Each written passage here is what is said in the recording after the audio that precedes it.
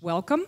I'm Janine Jackson. I am the program director at FAIR, the Media Watch Group, and I also host and produce Counterspin, FAIR's radio show. We are, in a moment, I'm going to introduce the illustrious panel.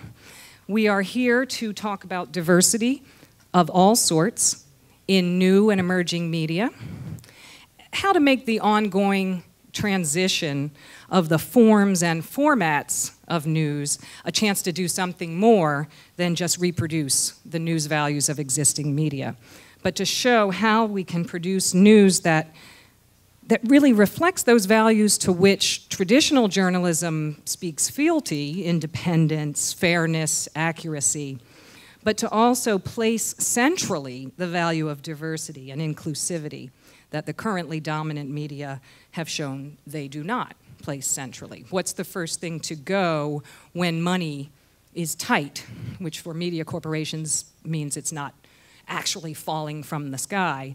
Well, it's those affirmative action training programs. You know, it makes it very clear that for these outlets, diversity is a good thing, but it's really a kind of noblesse oblige. You know, you can take it back if it's not working for you. It's a kind of static good thing that you tack on after you've made your good journalism. And that's not enough for us. So our panelists don't so much think about these questions as live them, as well as think about them. So I'm going to introduce them now, and we will get going. Letrell Crittendon is co-founder and editor of The Voice of Philadelphia, which is an independent nonprofit news and education site founded in 2010 that seeks to give voice to historically underrepresented populations. He is also a visiting professor in the Center for Communications Excellence at Lincoln University. To his right is Jaclyn Friedman. She's an artist, an activist, I meant to say activist, I'm sure you're an artist too as well, writer and performer. She edited the book Yes Means Yes, Visions of Female Sexual Power and a World Without Rape.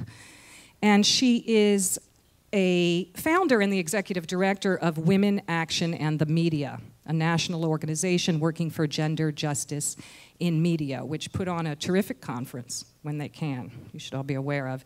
She writes a weekly column on sexuality and sexual violence for Amplify Your Voice. That's a site devoted to promoting healthy sexuality for young people.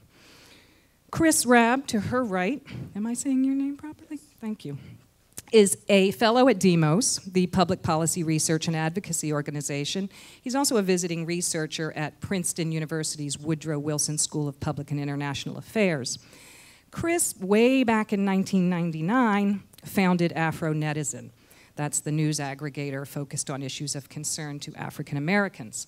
And that was one of the small inaugural group of bloggers that received press credentials to cover the 2004 Democratic National Convention here in Boston. He does many other things as well. And is that book, Invisible Capital, is that out? No, it's out and in his hand. He is author of Invisible Capital, How Unseen Forces Shape Entrepreneurial Opportunity. Yeah, I need that check. And at the end of the table is Hernandez-Ramos, who is host of Canción Mexicana, a music and information program on Cuvo, do you say Cuvo? In Colorado, and a founding organizer of that station, on the air now 26 years, which is no mean feat. She also works with the Latino Public Radio Consortium. All right, then that is our panel. I'm going to assume the technical people will tell me if there are technical problems. I'm sort of hearing two of me, but as long as it's okay to you, that's fine. A little bit about the format. We're going to have a conversation up here for a while, and then getting along to 3 o'clock or maybe just before, we will open for questions, so there can be some back and forth. And I want to apologize in advance because at 3:15, I'm going to get up and walk out of the room and go to the airport because I was unable to change my flight. That is the height of rudeness and also represents a missed opportunity for me because I like to hang out and talk to folks afterwards, so I apologize in advance for that. When I go, I will simply leave it to the panel to wind things up and shove you out the door. they stand ready to do that. Okay, we've read the future of journalism articles that grapple with this period of transition, and there's a certain theme in those articles that goes like this. Used to be, we could all participate in conversations around the water cooler. You know, we didn't have very many media outlets, but those few outlets had to make news for everyone. So even though there were some problems, at least we had a shared kind of conversation, and for some reason it always happened around a water cooler. But now things have splintered, and people can select their own media that only shares their ideas and only reinforces what they already believe in, and it has a point of view, and it doesn't present people with views that challenge their own. Now, many of us, when we're hearing that conversation, you know, my eyebrow just arcs, you know, up into my hairline, and I think, you know, some people were never around that water cooler in the first place, and those traditional outlets did not make news for everyone, and they also had a point of view for the simple reason that it's impossible not to. Story selection is judgment. Source selection is judgment. So for some of us, a conversation about how to preserve or protect traditional journalism through this digital transition is not the conversation we want to have, exactly. We don't want to preserve the traditional journalism that has misled the public into war after war, vigorously stifled the debate on expanding access to health care, that routinely presents black and brown people as pathological, women as inferior, poor people as invisible, and gays and lesbians as arguably not deserving of basic human rights. We don't really want to preserve that journalism that essentially every day in every way is telling us that a society driven by the priorities and values of profit-making corporations is not just the best society, but it's the only possible one. So what does it look like to make news as if powerless people mattered along with powerful people? And wouldn't it be powerful if we could tell our own stories in our own voices, but tell them to one another? So, with that in mind, I'm going to put my first, I love being moderator because I get to have questions and not answers. And these are really questions. These are not decided things. These are emerging things that we need to think about. So let me start off with an anecdote. A few years ago, I was in a bookstore, a pretty small bookstore, and it had that, you know, 2 shelves of African American interest, you know, and I saw Toni Morrison, Beloved, in that section, and then I went to the general fiction section, and it was not there. And I wasn't feeling confrontational. I didn't even know really what I was thinking, but as I left, I asked the gentleman at the front, do you not believe that the Pulitzer Prize winner is of general interest? And he said, people move it. We put it in the fiction section, and people move it back to the African American section, as if to say, don't take this from us, you know. Now my forehead was wrinkled the whole rest of the afternoon. Is that good? Do we want to, you know, is that bad? Is that right? Is that wrong? And this brings me to this question of special sections. Because I think, thank goodness, here's a place where these stories of, you know, women, of people of color, of people with disabilities, of a whole range of underrepresented groups, here's a place where these stories can be told, not just as an asterisk, you know, like once a year, let's check in on Latinos. How are Latinos doing? But at the same time, I also think, well, I want white people to be reading this piece about racism in the criminal justice system. I want men to be reading this story about rape as a war crime. I don't, you know, especially given that so much of what we want to talk about is not just about communities, but about their relationships to one another. So I don't believe that there can be a single outlet for everyone, but I do want recognition that this too is news. Not special interest news, but news. So help me out here. Should we be happy when Huffington Post, for example, says, okay, now we're going to have an African American section? You know, is that a way forward? Is that a step back? How do we feel about that? I actually am not opposed to that, and this is the reason. That if you look at the media today, the regular newspaper, and the percentage of stories about people of color, about the LGBT community, is very minimal. At least when you say there is a section that obligates that site to actually do some reporting. And from my point of view, it is better to at least have it somewhere. It is better to have that 2 shelves where people can go. And even if it's not necessarily being read by everybody, we're reading it. And there was a time when mainstream press never covered African Americans anyway, but the black press was very significant, in fact, in pushing forward the civil rights movement. I mean, the white press didn't cover Emmett Till, but Emmett Till launched the civil rights movement.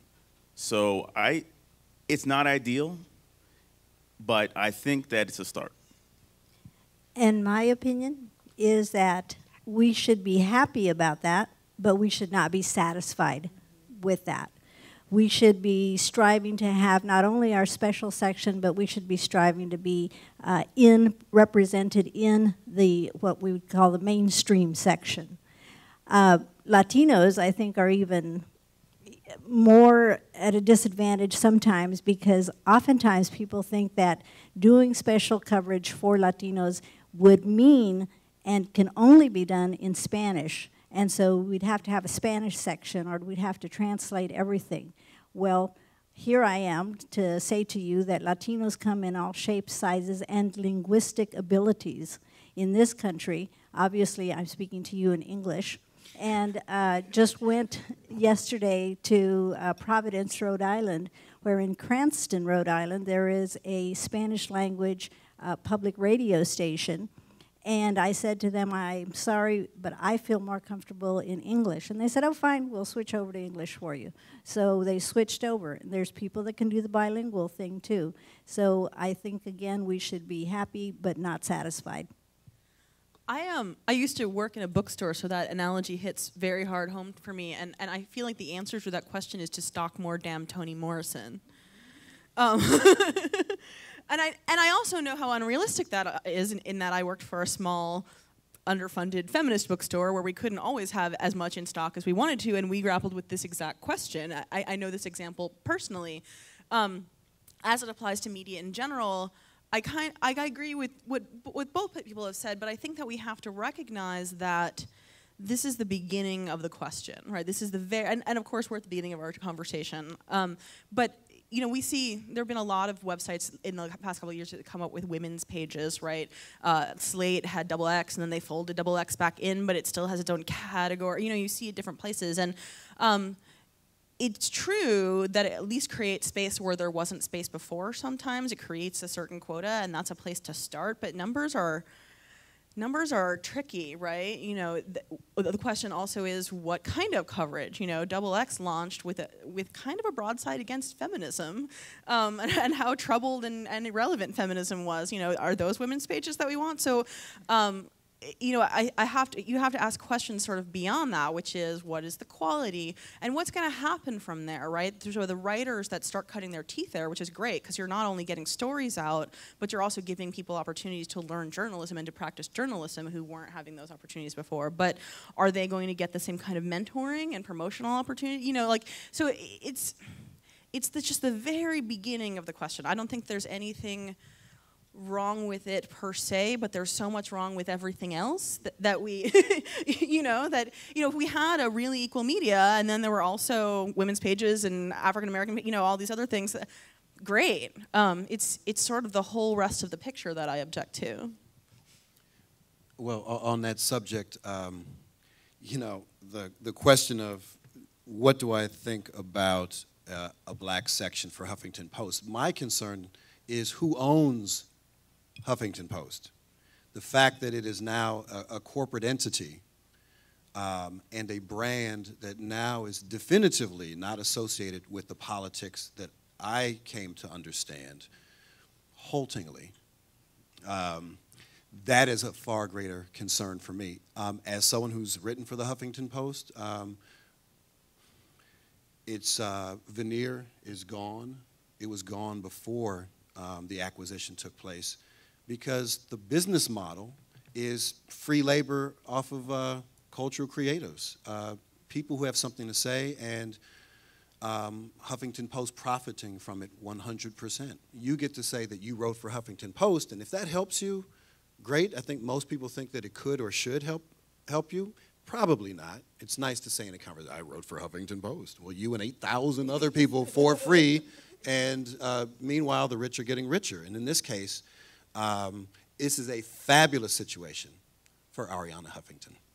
And can I just say something more about? I agree entirely with that. But furthermore, they were making money off of selling images of celebrity nip slips, and simultaneously with the progressive politics, they're selling women's bodies, and And it really does get to the question of counting, right? So this is actually a woman-owned, or was until recently, a woman-owned media outlet. And that's why counting is inadequate, right? So it's not enough to say, I think ownership is really important, and we need to talk about diversity and ownership, it's a crisis situation, as it always has been, but also counting is not enough. And of course there is the concern that an outlet that establishes a women's section or an African-American section will then feel absolved of its responsibility to address those concerns in its main piece. At the same time, they may feel, hey, we need to hire a woman because we're going to do a woman's piece. There may actually be opportunities there. So I think we all see the double edge of that. So part of the work maybe is not just creating those new spaces in which voices are allowed to kind of remain whole and speak in their own voice, but also amplifying those spaces, because it's happening at a good time. After all, we do have people, citizens, who now recognize that they're not going to just read one outlet. When I started working at FAIR these many years ago, the thing people would ask me at the end of the panel was, okay, I'm not going to read the New York Times anymore. Tell me, what should I read? Can I read The Nation? Can I pull out New York Times and plug in Nation, and will that do? And there was kind of this desire, again, to get back to the single source that we're all reading and we all can talk about. I think that's gone now, and people sort of recognize that they're going to be seeking out information on their own. So perhaps this kind of silo metaphor, if people are already actively looking for things, is less of a hazard or of a danger than it may have been previously. Well, let's look at a little history here. The Kerner Commission, back in the late 60s, said that media coverage of black people in particular was part of the problem in the urban unrest in the late 60s. And putting it very crudely, the answer that the Kerner Commission came up with was not, you guys need to try harder, you guys should take an ethics class, and kind of try to just be good. It was, you have to have more people of color in your newsrooms, period. And not just so that you won't accidentally say something about Negroes and chicken or something like that, but because you missed a story. You missed a reality because you did not have this perspective. And there is no cure for it but to diversify your workforce. The principle then was still one of one newsroom. In other words, the Kerner Commission didn't say we need more black-owned media outlets particularly. They said if we're going to have one newsroom, it has to be an inclusive one. Well, since then, we've seen affirmative action in media go forward and go back and go a little forward and go way back. And now, the biggest sort of news aggregators, Yahoo and Google, won't release their diversity statistics.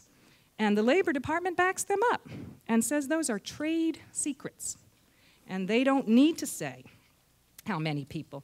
So should we, Rabb, should we shift any of our effort away from trying to get in that room that doesn't want us and towards growing new rooms? I mean, how do you do that balance? Because I'm always saying we can't cede that ground. As much as people may say, I don't I don't even read the New York Times anymore, so why do I need to worry about that? I don't even read it. I say, guess what? Everybody you're dealing with is reading it. Yeah, the people who we elect or choose not to elect by not voting, or people in positions of power, they read the New York Times. The narratives that are spun and are reinforced occur through those institutions. So whether we like the New York Times, trust it, read it, what have you, we still have to have an impact on all the institutions that impact our democracy. That's part of what I consider civic literacy, which is the overarching type of literacy we all need to have as global citizens. Within that, we need to have other forms of literacy. We're talking a lot now about financial literacy, how you have to manage your money better so your house won't go underwater, understanding the difference between income and wealth. We also need to understand about political literacy, and in my case, with regard to my book, entrepreneurial literacy, which is highly related to media literacy. Why? Because all of these entities, or the vast majority, are for-profit. They are essentially corporations. So when we talk about corporate media, and when we talk about corporate America and we talk about media, they, on a Venn diagram, there's a lot of overlap, right? So we do need to be fighting for diversifying newsrooms. We also have to be diversifying the structures, the processes, and the impacts of these entities. So if we take Huffington Post for a second, because they're killing me. They're stuck in my proverbial craw, and I don't even know what a craw is. Structure. So their structure is, well, in terms of staffing, they're not particularly diverse. They are now corporate owned. Their processes are to get people to give them content for free and make money off of them through advertising, right? And their impact, now that they allow right-wing bigots and so forth to have a public, I don't know if any of you saw this, but they had Andrew Breitbart frontlining this guy. And it was because the people, the previous allies and colleagues of the original Huffington Post folks, shamed them out of pulling him down. And first they said, oh, well, you know, free speech, and then we just beat him up. And that's crazy that we have to do that. So the fact that it's a woman-owned business, or was one, the fact that she's an immigrant, or however you want to, massage these narratives, ultimately it's about the impact.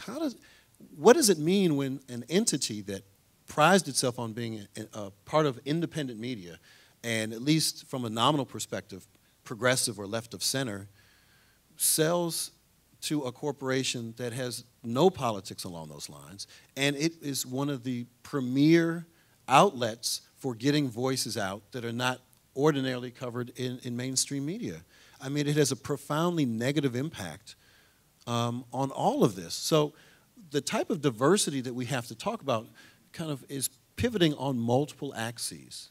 So we have to look at corporate media because they are still dominant. We have to look at media consolidation and the consolidation of ownership, because everything we do, the top 20 websites, the top newspapers, radios, TV stations, they're all owned by a decreasing group of people, most of whom are white men and who are fabulously wealthy.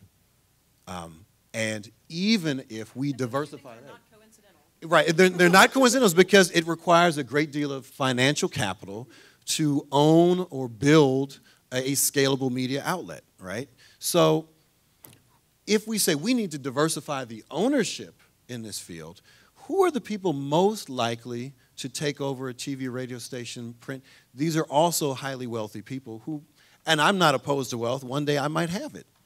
But you're really talking about the same group of people of different ethnic origins and genders and sexuality. You're talking about finding entrepreneurs who are able to run large-scale organizations that require a lot of capital, a lot of sophistication, and those folks may not represent the spectrum of philosophical perspectives or values that many of us in this conference really care about. For those of us who care about net neutrality, who care about media justice overall, those things may not be reflected, irrespective of who is in the CEO position, who's on the board, and who owns most of the shares. So when we think about this, we have to think, we have to honor the complexity of this issue. And I think the best thing for us to do is to think about impact. In other words, if everything is working on all cylinders, what would it look like? Would it be one newsroom? You know, would it be one outlet? Would it be, and then work backwards? And my point of reference, and I'll wrap this up, is when I think about independent media, I think about activism. And one of the reasons I think about activism is because in my mind's eye, when I think about early journalism in this country, it was around social justice issues from a very multi-ethnic, diverse group of people called abolitionists. Anyone heard of an abolitionist before? Raise your hand. I'm fond of their legacy. I think all of us in this room should be fond of their legacy too. We're the original freedom fighters, multiracial women, men, young, old. They used the press and the Constitution to support their efforts, even when the system itself was fighting against their existence and their cause. And in many senses, we are reinventing that spirit. And I think that is the way in which we have to look towards the future. I do want to say, though, that I think that more diversity at the level of ownership and top management would help. Right? I already obviously said, you know, that the accounting is not enough, but that you do have more odds of having more representative media if the decision makers are more representative. They're always going to be elites, right? They're always going to be, but they might be elites with different backgrounds who are got to be elites in a different way and have different families and different connections to different communities. I really do think that we have to think about ownership. I heard a story today which exemplifies this perfectly, which is Yana Wilson from the Women's Media Center was speaking at an earlier session, and she said that a lot of times when she's pitching stories to Fox News, to producers at Fox, the producers will say, like, Yana, we just want you to know we're totally on your team, right? And those are the producers, right? They're in the newsroom, right? But they don't. Rupert Murdoch is making those decisions, right? And we have to be talking. I think that newsroom diversity is important, but that what happens is the top bosses are replicating, you know, the world they want to live in, and some of them are doing it maliciously, intentionally. But I think there are also there are even progressive newsrooms where the top bosses they're mentoring the young guns who remind them of themselves. Right? It can also happen passively. Like we see this on Wikipedia. I want to talk about Wikipedia for a second because there was a study that came out a couple months ago that said only 13% of authors on Wikipedia are women. Now, Wikipedia is a pretty democratic format, right? There aren't any bosses deciding what gets written about on Wikipedia, although it's certainly been created by a man, a white guy. You know, like it's a structure created by a white guy, but. As structures go, it's sort of a passive structure. Like we bring to it what we bring to it. But the community, the structures that we're all living in, the oppressive structures that we live in, are replicating themselves. So several things are happening there. One is that women are raised, and we don't see ourselves as experts in the news media already. And so we don't think of ourselves as experts, and so we're less likely to put ourselves out there and think like, I'm an expert on this subject and I should write a Wikipedia entry on it or I should edit that. We don't think about putting ourselves out there in the same way because this replicates itself. And the other thing that happens is if a woman does go in, there's already sort of like this geek boy tech culture on Wikipedia that speaks a particular language that you have to defend yourself to. No one is doing this on purpose on Wikipedia, except for probably a few assholes, but, oh, I swore! Sorry, we had a conversation at the beginning. But it still winds up, so even, I mean, I think Rupert Murdoch is one category, and I think that he's pretty evil, right? And he's doing a lot of things on purpose, right, in his own interest. But I think that even in a well-intentioned community where there's no active intention to change the status quo, you're going to see the status quo replicated for all of these social forces. So there's a lot to push back against. I'm not proposing a lot of great solutions here, but but that it goes much deeper than you know, kick the bums out. I think we need to be very cautious of thinking that diversity will change news content, even at the ownership level, because historically, we're not just looking at putting people of color or women in. We're talking about a structure not only at the institutional level, the business level, but how journalists are trained and how the newsroom is organized that really has an impact on how news is produced. The Kerner Commission, they actually made a couple of points. One was, we need diversity. They also said, and this is what everybody ignored, we need an Institute of Urban Education to train people how to deal with issues in inner city communities. And not only do white reporters have to go to this, everybody has to go to this. And that is the one thing that has been lost in this discussion of journalism. What Kerner was advocating was that you would actually place advocates for African Americans and poor people into newsrooms, and that these individuals would actually do the reporting. We've had the diversity. And it was about 3% in 1968, which is terrible. And in 1978, American Society of Newspaper Editors said we would have parity, meaning as many people of color in the society would be in the newsrooms. By 2000, they failed badly. But it did go from 3% to 14%, and now it's down to 12%. But there has been an increase in diversity. Has there been an increase in how African Americans or women are actually covered? Has there been an improvement? No. Studies show that it's not the case at all, even with this increase. And real quick, to even tell an anecdote of myself, I went to a job. My last job was in upstate New York as a social issues reporter. Because of the structural changes, because they lost money, they cut that position and put it into a suburban position because they're the readers. I ended up being a police reporter. And somebody came up to me in the courthouse one time and said, "You're racist." I'm like, I'm not racist. I'm black. It's like, why don't you go back and read your stories? I was racist. Even though I considered myself to be conscious, I was writing narratives of African-American men being incarcerated without any context. That is a part of my training.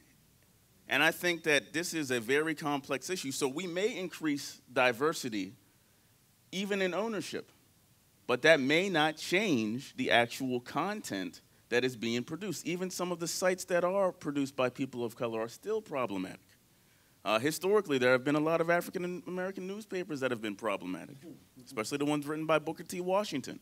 Now imagine if Juan Williams becomes ownership. Why you gotta say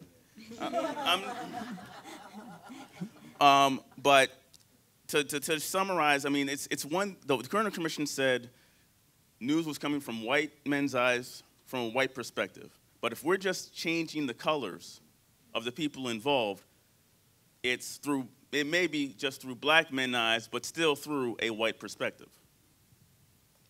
I agree with that in terms of what is a perspective, because we always talk about the Latino's perspective, and there isn't one Latino perspective. A Cuban is going to look at a question of immigration a lot different than a Mexican or a Mexican-American. As I sit up here in this panel, as we're looking at perspective, I sit here in this panel, and I'm looking at you, looking at us, and I'm thinking, how much longer is this panel? Will I be able to keep up a facade of some kind of authority, good grammar, and not curse? And you're sitting there looking at this panel going, what are these folks talking about? Do I have time to text? Perhaps I can go out and catch the panel that is next door and it's probably more interesting, etc. You know, so perspective is exactly the filter through which you're looking at the same incident. So when the stuff came down in Arizona, where people were saying we should give the police the power to stop Latinos and ask them, are they citizens? And if they aren't citizens, well, then we'll do something about that. The perspective was quite different from Latinos living in Arizona to Latinos living outside of Arizona. Outside of Arizona, people were saying, let's boycott Arizona. Well, what's happening with Latina housekeeper in the hotel where people are no longer coming? Perhaps she's going to lose her job. And her perspective on boycotting was wholly different.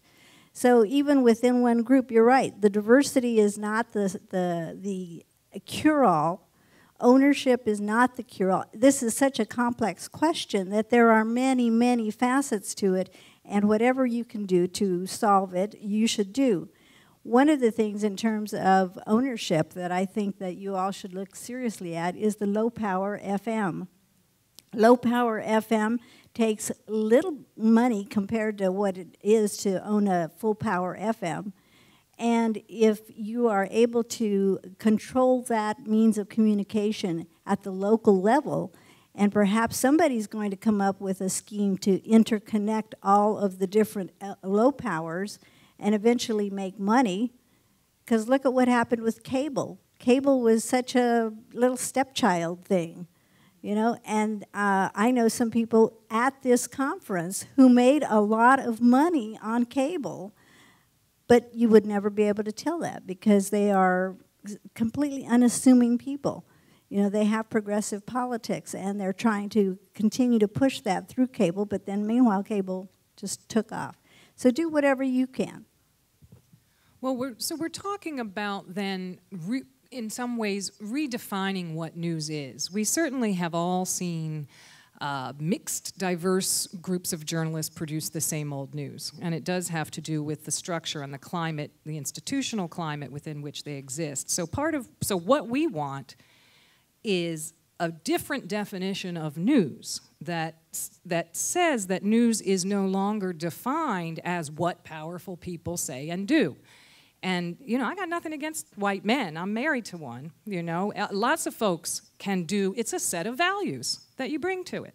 I always feel bad in some ways for white people when I read a story that says, you know, some terrible harm was done to a black person and black people are upset about it. I think, well, I know a lot of white people who are upset about it too. They're just made invisible in that space, you know. Only women care about women's rights issues. Well, no, every man in my life cares about women's rights issues, and yet they're erased constantly. So we're talking about a different definition, so let's get concrete about it.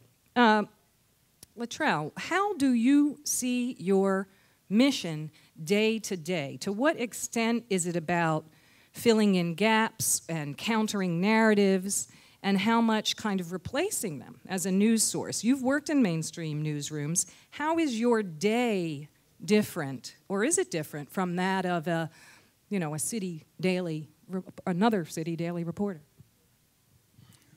Thank you. Our goal with the publication, the online publication that I produced with a friend of mine for years, Morley Balaji, our goal is to allow citizens and train citizens to do the journalism.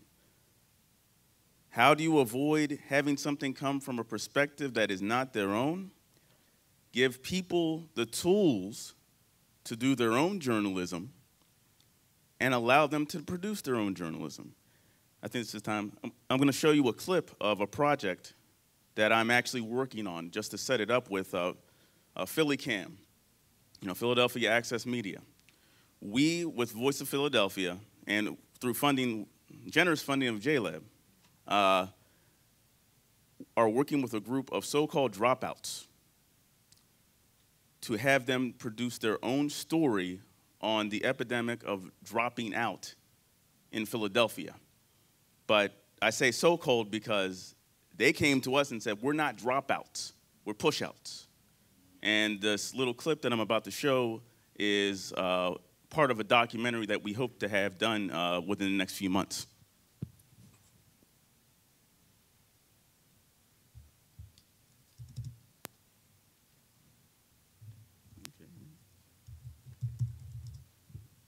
Talk amongst yourselves. Stop talking.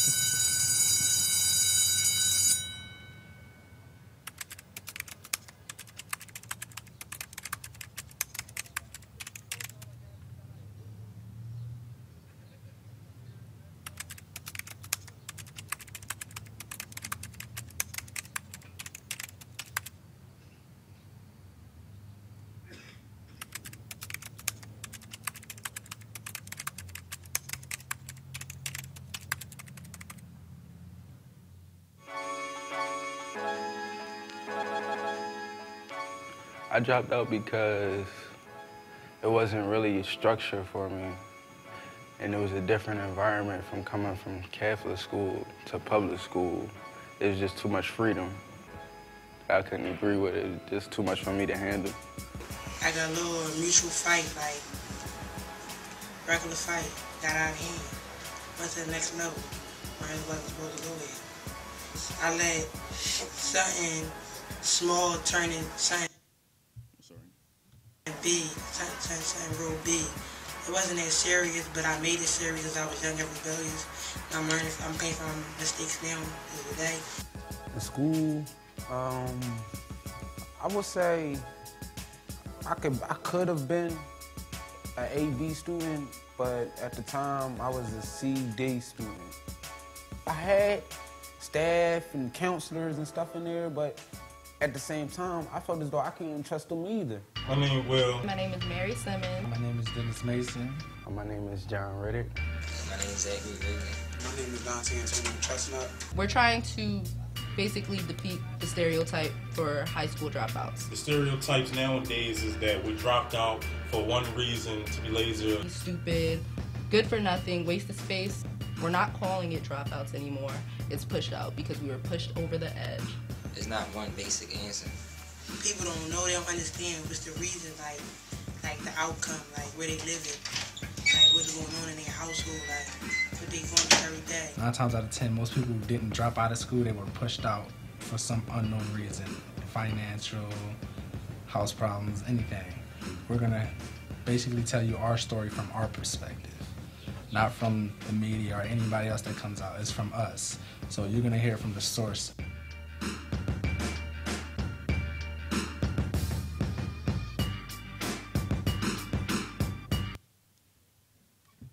I felt as though I couldn't trust them either. My name is Will. My name is Mary Simmons. My name is Dennis Mason. My name is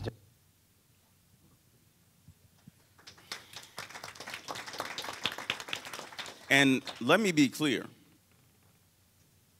They are producing the documentary. I helped them with interviewing. Philly Cam helped with the digital technology. But this is a group that most people would think can't do something like this, that is telling their own story. That is journalism. At the end of the day, forget professional ethics. I teach all this stuff. Forget all that. If we can tell people you can write, you can tell your own story, that is journalism. And the online platform allows today for these voices to get out.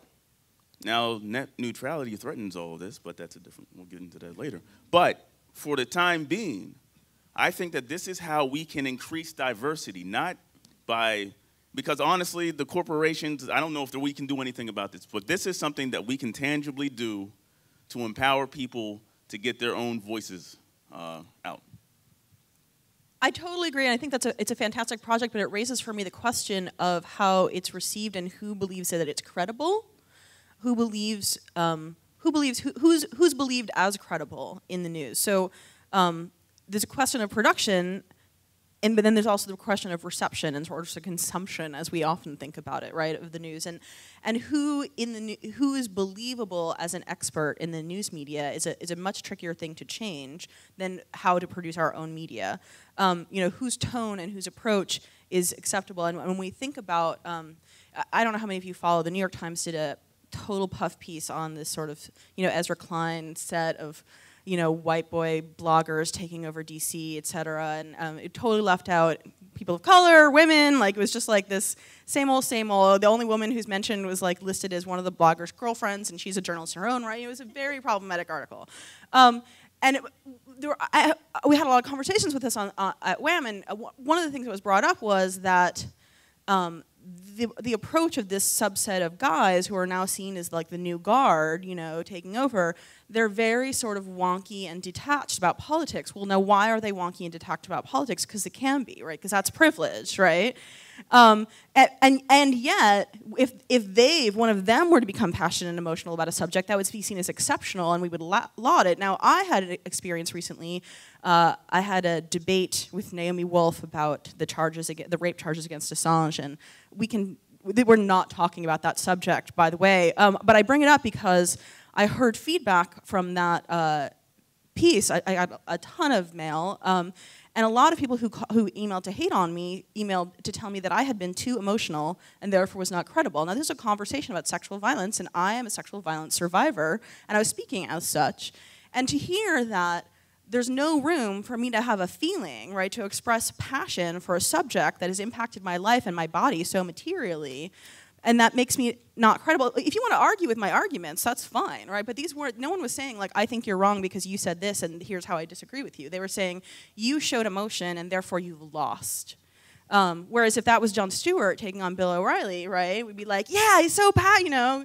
So the question is, for me, and again, yet a question I don't have, I'm sorry, I'm usurping the moderator position. A question I don't have an answer to is sort of like, how do we make a cultural shift so that when we do produce our own media and we do get people telling their own stories, like that different people's approaches to storytelling is believed as credible and not just the white guy privilege model of how to tell a story. But isn't the way we do that by doing it? You know, in other words, whenever we go to news outlets and say you're underrepresenting a whole range of people, the response is often, well, like the response we got from the NewsHour when we did that study years ago and subsequently was kind of like, oh, well, you know, we interview people of color and, you know, immigrants or, you know, those people, but they can't always come into the studio and put on a suit and tie and, you know, in other words, there's a box and they don't fit in it. Well, part of what we're saying is the box is the problem. So we're talking about redefining who's an expert, redefining who gets to legitimately speak. And I think, to some extent, I think the only way is to make the road by walking. In other words, you see something like that, and then if you see something else like that and more like that, then you learn to hear that voice without asking that voice necessarily to talk in the same way and do a, you know, be Chet Huntley or whatever, you know, so. Wow. Whew. Let's talk about passion. And I always joke about using profanity. We had a little joke about it before because I was raised in a mixed family. My mother is African American and my father was Negro. And Negroes, they didn't curse. On my mom's side, they use very colorful language. They loved language. And so I have a kind of Huxtable sensibility from my father, and I have this really irreverent side from my mother's side of the family. And my mother's side of the family is really, really passionate, and they curse. And they love language, and they love justice and family and all of these things.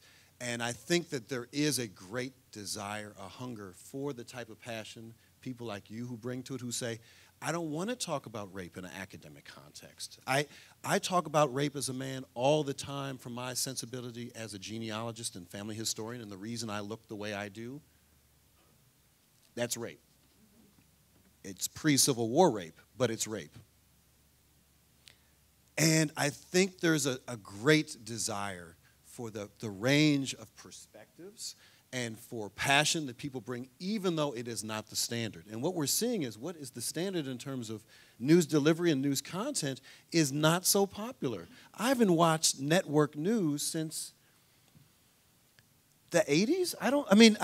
It does nothing for me. I read more content on my iPhone from different sources than all of the time I watched the news with my parents at the dinner table. It's gone. So I think we have to honor the fact that there's a great desire for things that do not currently exist or do not exist despite the fact that they come from abundance.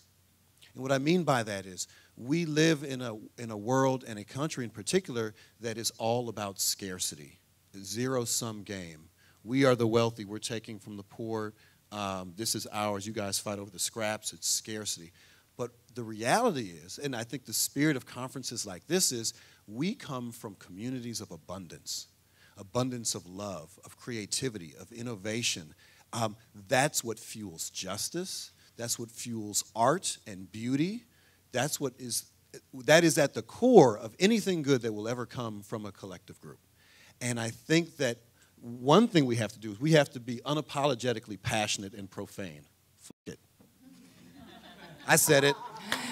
And secondly, whenever we have wonderful A-list folks asked to speak, or we are in a position to ask, ooh, how can we get Cornel West, who I love? The next time we ask him, we don't say, hey, brother, can you come speak to our group?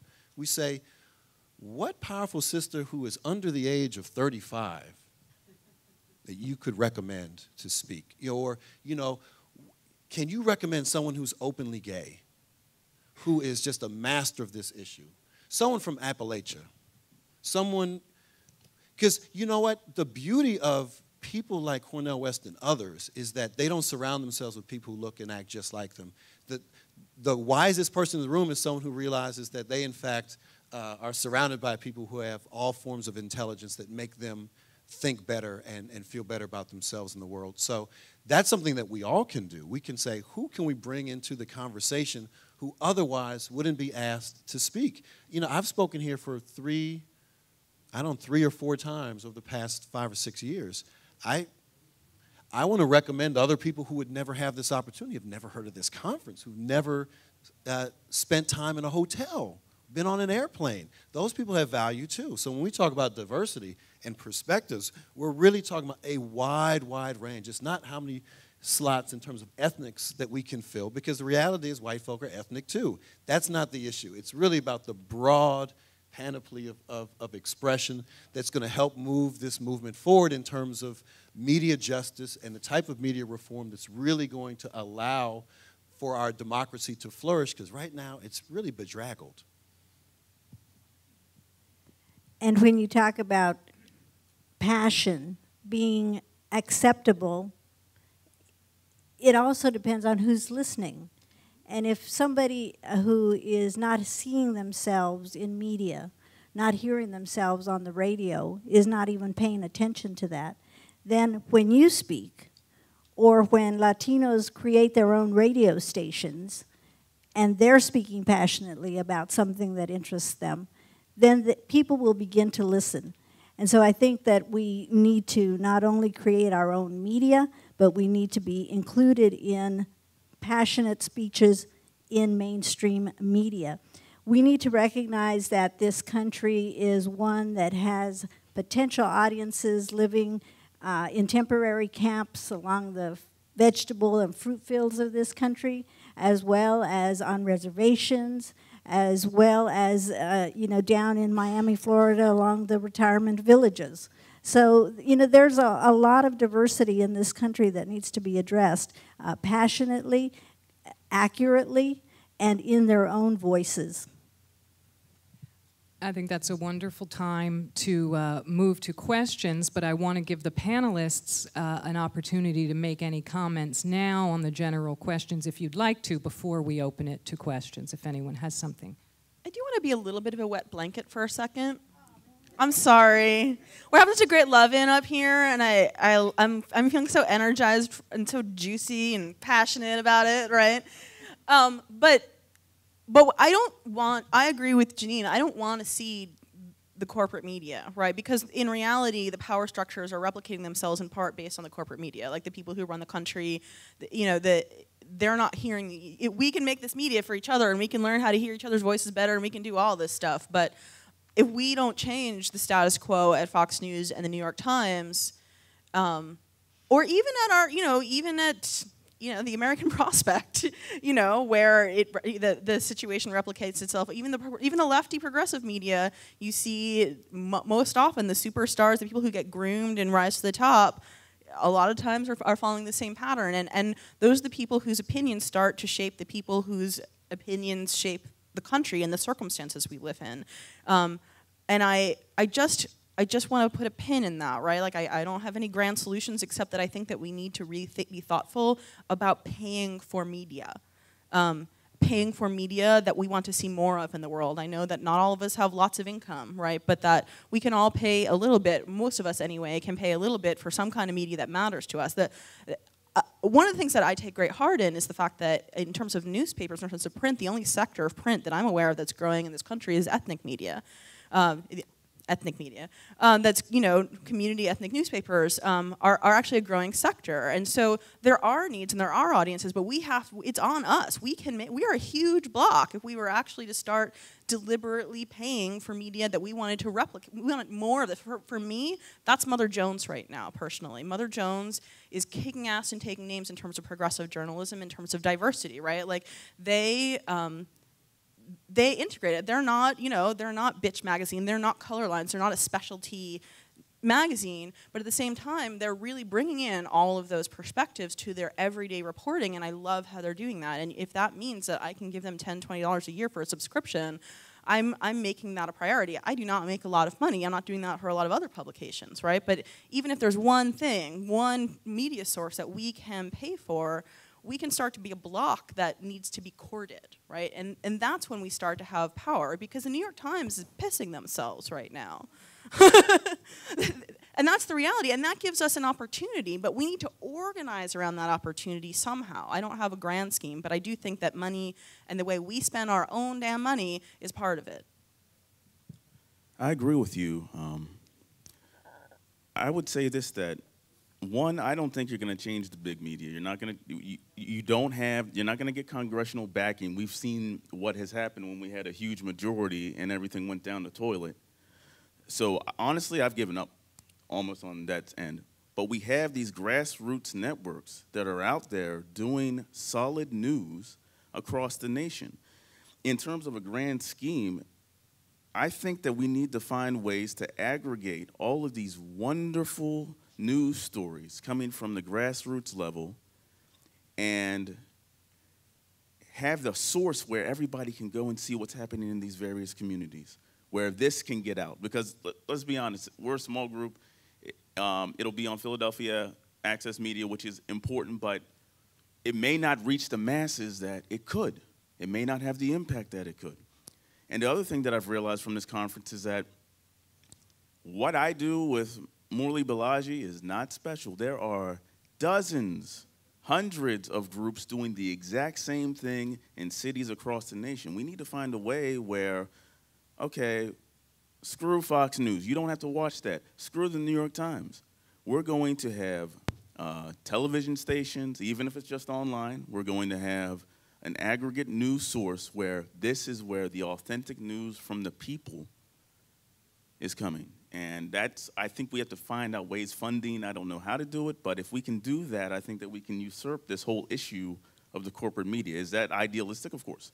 But I don't know of anything else we can do at this point.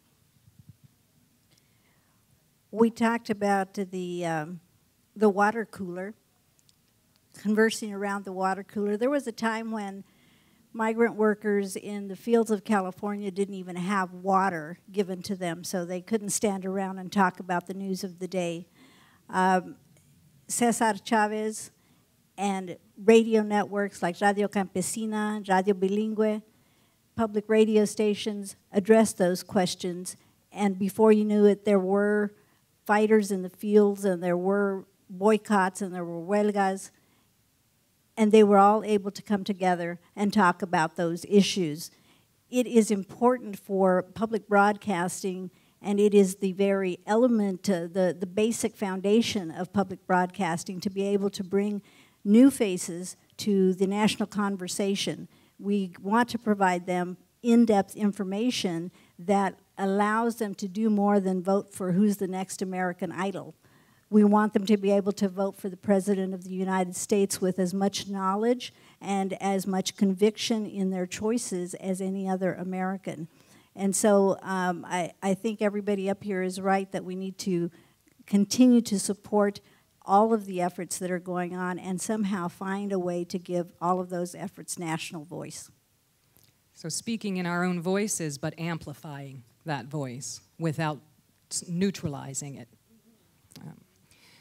Okay, we can now take some questions. Is there a mic? Should I hand this mic out? Here's a plan.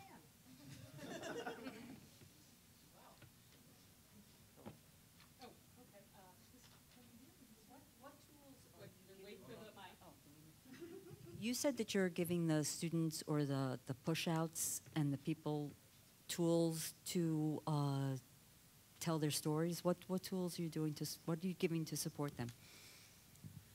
Basically, the project started, we essentially engaged in journalism training. We basically taught them how to do journalism. So my major piece was teaching them how to ask questions and how to solve follow-up questions. And also, we did a lot of encouragement. I talked about the black press. I told them that there were people like Frederick Douglass and Sojourner Truth who made a huge impact with media, but they didn't necessarily have the education that people will tell you that they had. And they have been inspired. And the other day, we actually had a little issue with getting all the equipment ready, and they were like, we want the equipment now. We're eager to do this project. So once we showed them, okay, this is how you do this is how you do that, they have taken this on their own. And this is just with students, and I don't just want to make it sound like we're a youth media organization. I think youth media is great, but we're talking about next project would be working with immigrant communities, Hmong immigrant community in Philadelphia, to have that story told.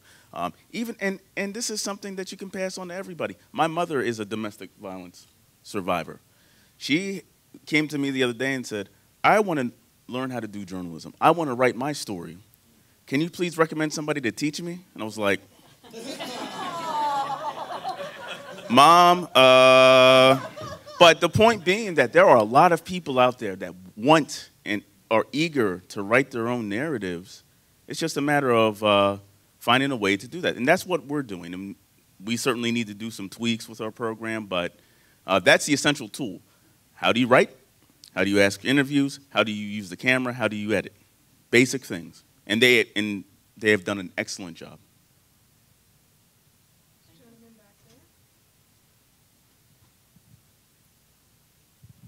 I had a chance to take a race and media class at the University of Wisconsin last semester, and I think one of the real revelations was, I think Jaclyn brought this point out, that ethnic minority presses are among the healthiest, and you know, they're going in the right direction, they're doing the right things. I wonder if y'all could just comment on why that might be true. I think one of the things our professor brought out is they're using the new media and they're using participatory methods to get people to tell their own stories. Is that resonant with your experiences? And how do we make sure that they don't go the path of concentration of ownership, all the things that have destroyed the mainstream media? I used to serve on the board of the Baltimore Afro-American newspaper. Was founded in 1893 by my great-great-grandfather. So this is personal to me. I was the youngest person on the board and the first person of my generation, the fifth generation. And I was pushing technology and the web from day one, and it was an uphill fight.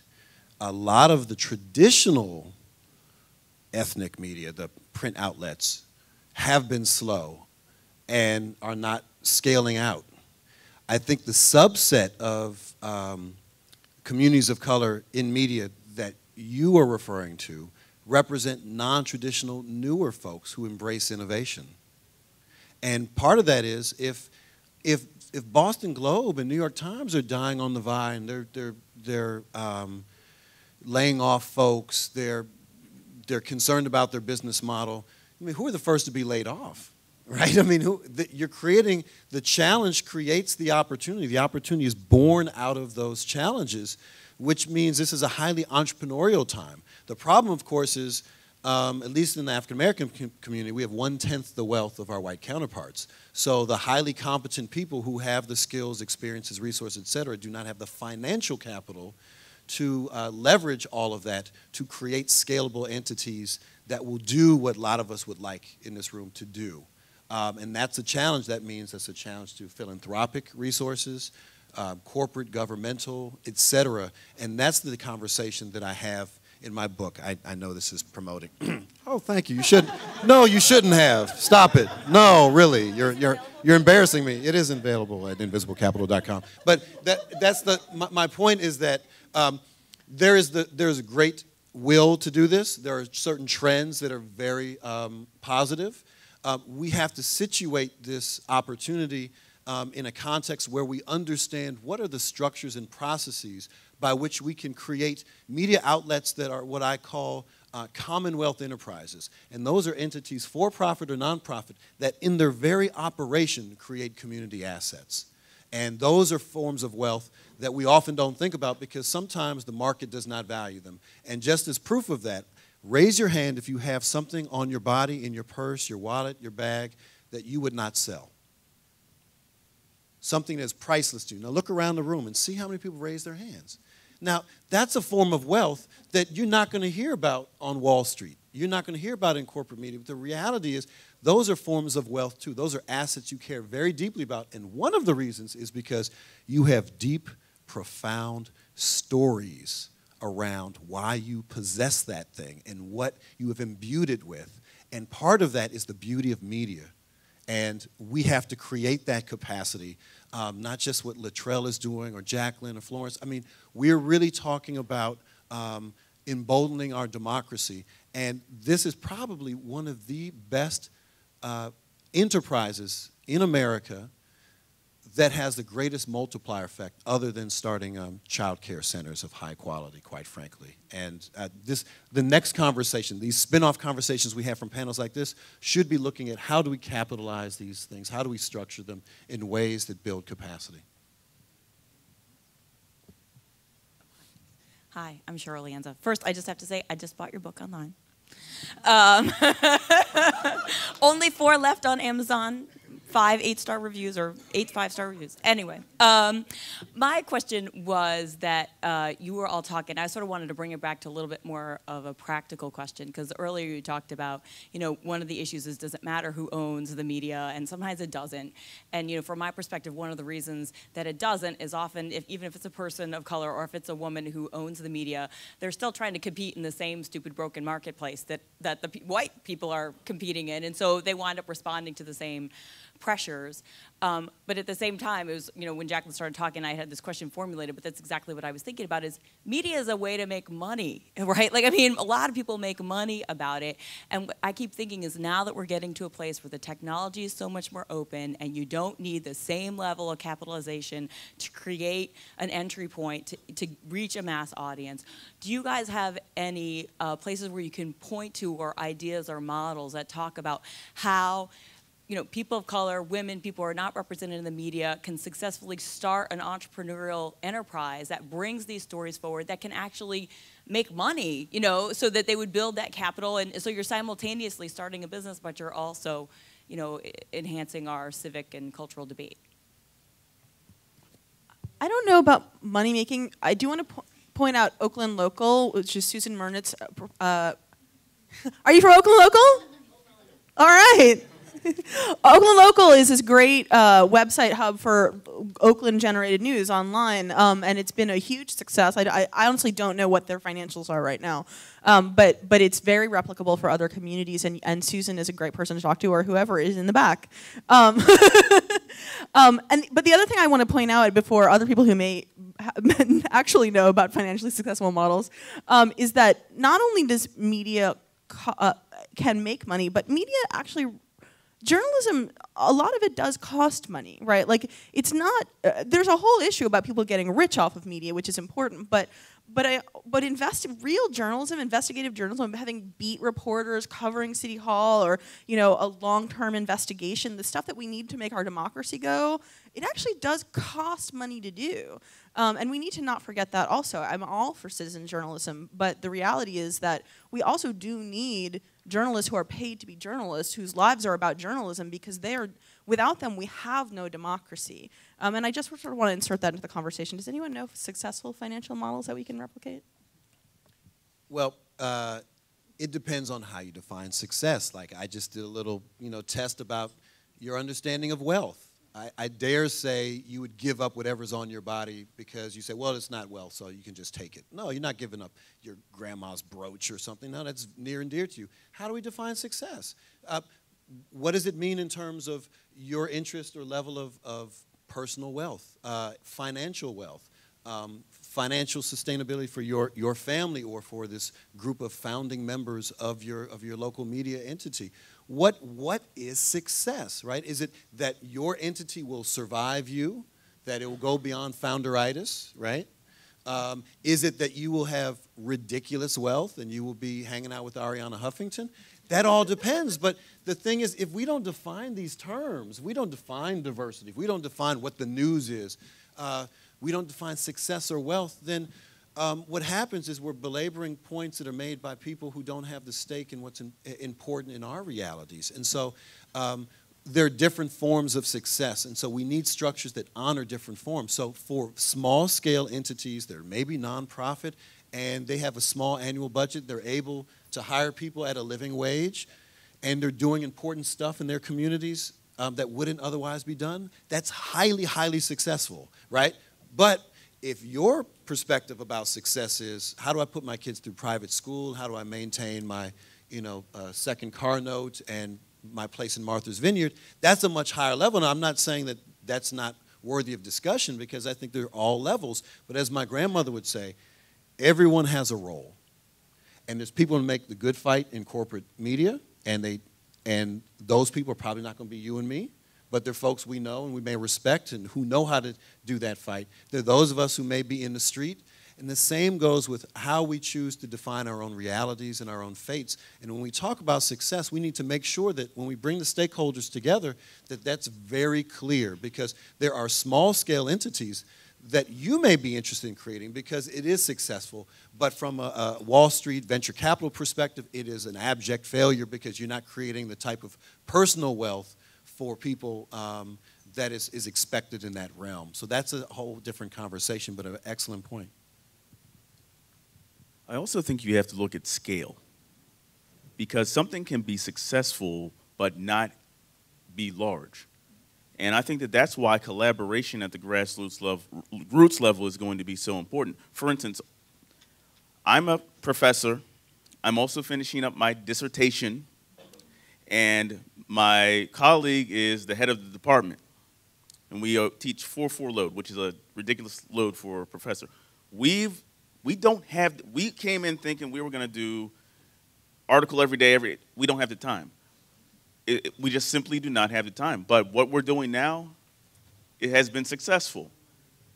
So I think if you're somebody who, you have to determine what success is for you. If it's, I'm going to do 2 or 3 projects a year, that's great. But that's why I think aggregation is important. So you can take that project and spread it and distribute it throughout the nation. So we've had to change our goals because we simply do not have the time. We're not getting paid. We're broke. We have no money.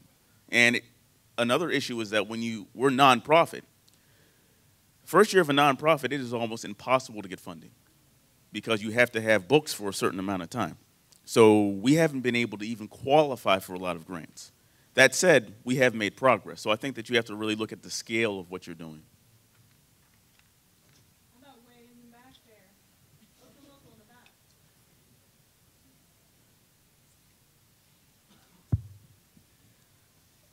Hi.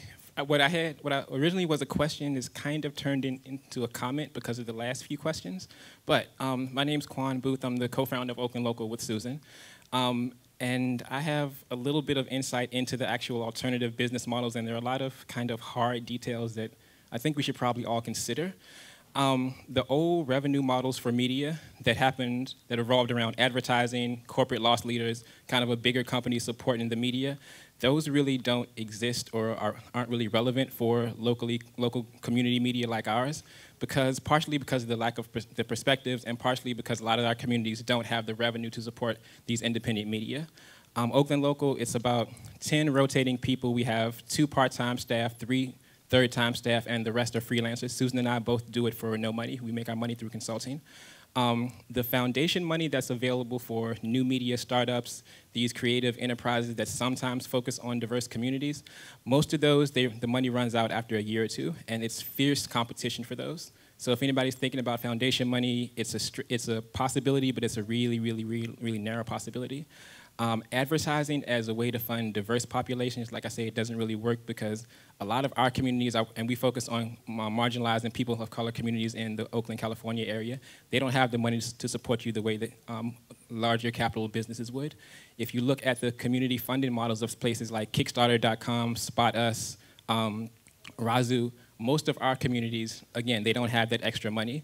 So one of the things that me and other hyper-local new media sites around the country are dealing with is specifically what are those new business models that we're talking about. And the question at first was asking you that, but from the conversation, I'm getting the impression that none of us really know. So, and it's perfectly okay except for us that try to pay the bills doing this. So something to consider is we're at the point now where ads aren't going to pay the bills. Foundations aren't going to pay the bills for more than 1 or 2 lucky people for 1 or 2 lucky years. Community-supported models, our communities really don't have the money. That's part of the reason why we're doing the media, to actually empower them for financial independence. So we need to actually think of some other revenue model. Maybe it's in Chris's book, and I promise he didn't pay me to say that. But we do have to take some really hard look at our finances. And maybe, like, I'm sorry, what your name up here was saying, maybe we really need to look at how we spend our money and what our values are, because we do have some money. There's food, there's whatever our extra money goes to. Maybe we need to start thinking about how to put that to media. And if that's the case, we have to ask ourselves as media, what will our communities really fund?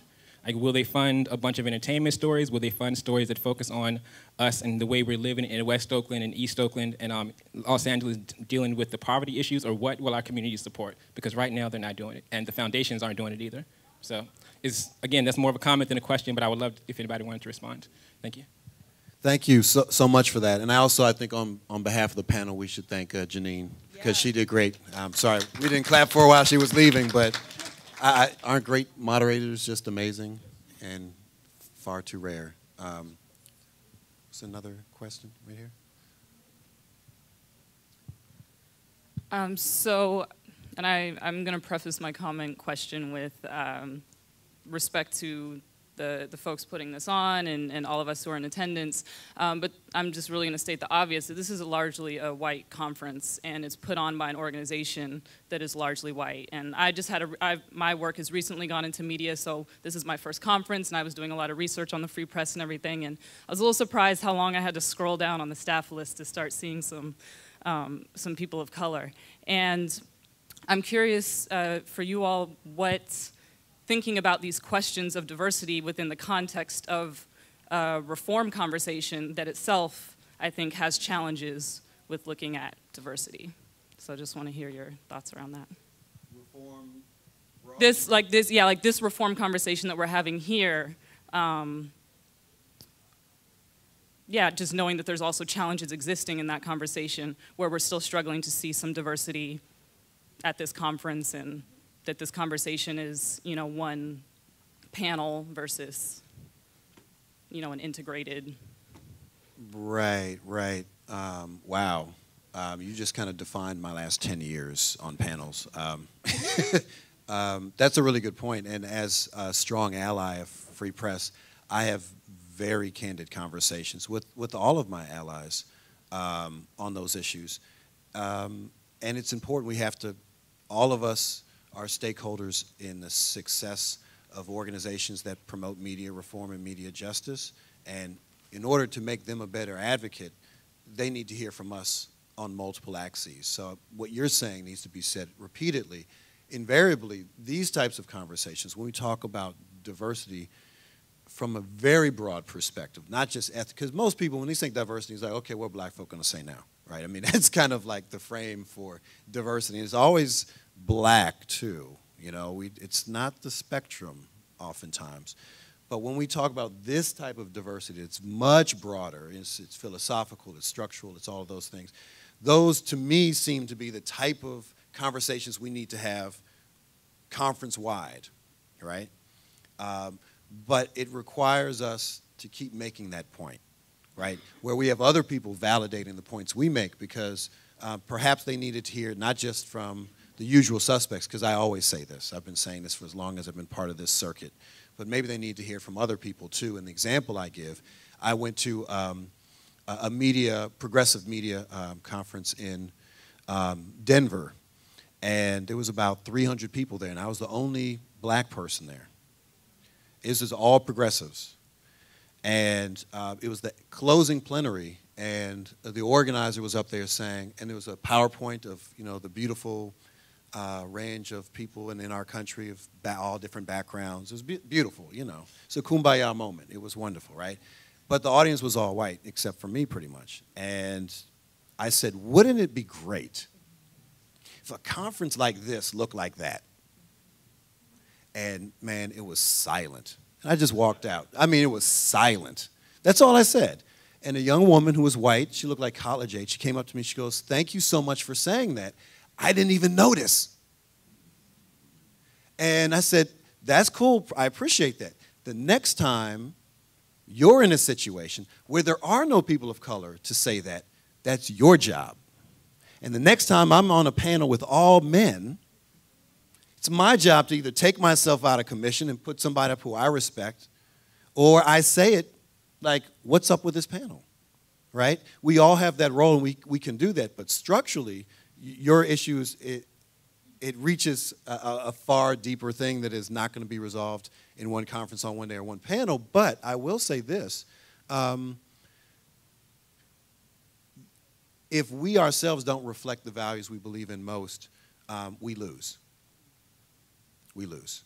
And eventually, people are going to learn the right way, or they're going to learn the hard way.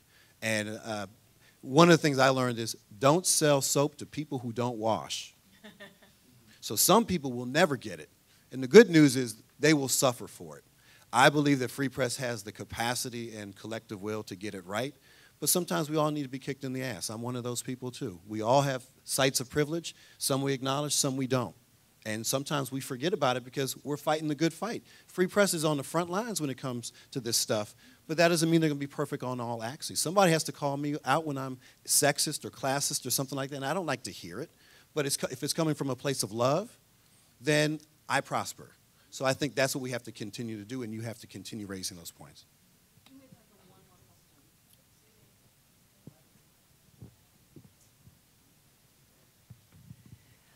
So I have a different take on that. I'm Linda Jew, and I am the director of the G.W. Williams Center for Independent Journalism, and I am working on that very issue.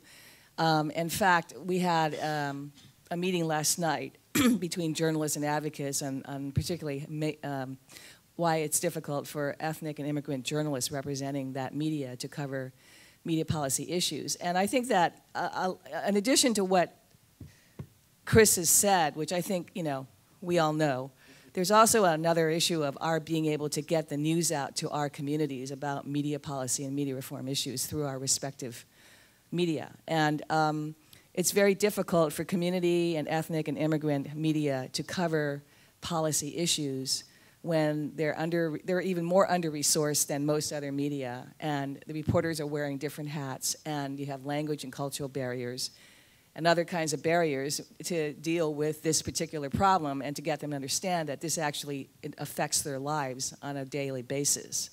And the G.W. Williams Center sponsored, along with the New York Community Media Alliance, which is a consortium of ethnic media in New York, we sponsored each a pilot reporting fellowship for ethnic media journalists to report on these issues. And the pilot taught us a lot of lessons on how difficult it is to get this information out to people, because people don't understand the policy issues enough to talk about it to other people. Reporters don't understand it enough. So I think there's also, in addition to what Chris said, there's a responsibility for those of us that do work in our own media within our communities, that we have to turn this into a beat that we follow and be as committed to this issue and covering it for our communities so that they can be brought up to speed, and when they see an announcement about the Media Reform Conference, they're going to understand what this conference is about and then want to attend it. And in which case, if there's a critical mass of people who want to come who can't afford, we can raise money to bring them. But right now, there's not a critical mass of interest in this issue among communities of color, and that is a fact. And we need to acknowledge that.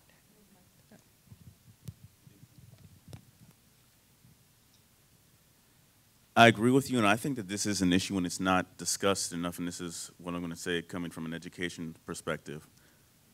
People who tend to be at the top of media policy organizations are individuals who have PhDs or law degrees. Unfortunately, there are not enough people of color specifically interested in issues of media policy that are getting these type of degrees. I can say for myself in terms of I'm getting my degree from University of Illinois. That's how I got linked up with Dr. McChesney. In terms of people who were of color interested in media policy, you're looking at him. So, and I think that that is the issue because, and this is not fair, but in terms of expertise, we look at who is the Esquire or who has the PhD and say, that you can speak on this issue of media policy. Now, we see Malkia, who is just as qualified as anybody, but how many people get to that level or are allowed to get to that level? So it's either changing who we see as an expert, which was an earlier discussion, or, and we probably need to do both, we need to find more people of color and get more people of color into graduate schools. Because that is a crisis. Less than 0.5% of people of color get a PhD. Less than 0.5% of people of color get a PhD. So when you talk about policy and you're emphasizing PhDs, that's why the organization looks the way that it does, in part. Now, we need to change that, but how, that's a discussion we need to have. Anyone have a last word it's about wrap up time? Oh, well, I don't know that this is the last word, but unlike Chris, I'm going to give you a book if you'd like. Which is the Latino Public Radio Stations Directory. Please look at it and see if there's a station near you that you can collaborate with. All right. Yeah, I guess we are officially out of time, but I guess some of us will stick around for as long as there's interest afterwards. So give yourselves a round of applause. And thank you.